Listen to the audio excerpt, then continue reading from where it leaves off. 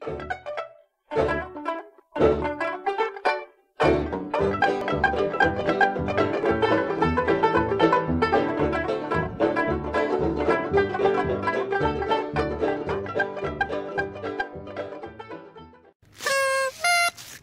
Bicentennial, Illinois. I'm Terry. And I'm Laura Lynch. And we are here in beautiful Hardin, Illinois. Hardin is the county seat of Calhoun County.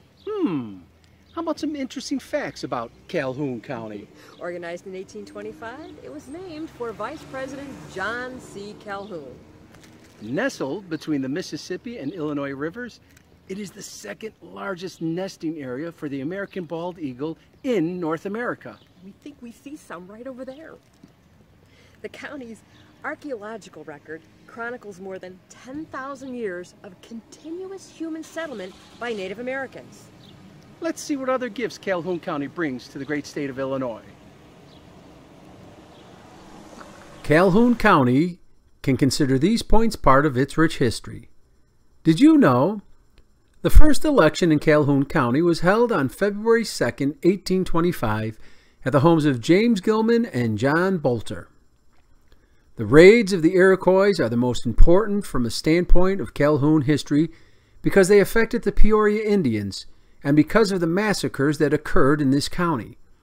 Some years before 1680, the Iroquois sent an expedition against the Illinois Indians and forced them to flee from their territory. The Iroquois returned to their homes in the east, and the Illinois tribes returned to their villages along the Illinois River. There were a number of industries that had some local importance at different times in the history of the county. One of the most interesting of these was the making of brick in Point Precinct in the early 1880s and 1890s. Now, back to Laura and Terry. Thanks to the great people and places of Calhoun County. You're a very important part of the history of Illinois. So, until next time, Happy Bicentennial, Illinois!